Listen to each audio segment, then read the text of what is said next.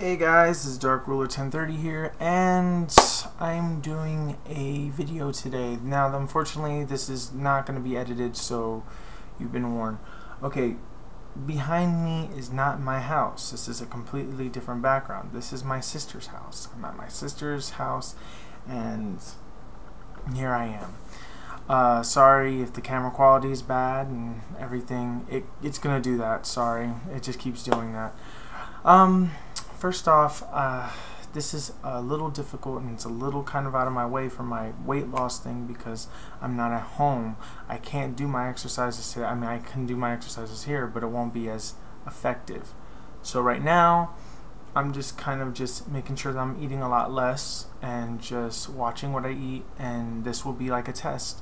So I'm working on that. Right now, I'm having the time of my life. Well, not really the time of my life, but I just platinum Jack 2. So I platinum Jack 2, so I'm very, very excited about that. And now I'm going to be focusing on Jack 3, and then I'm going to try to platinum that.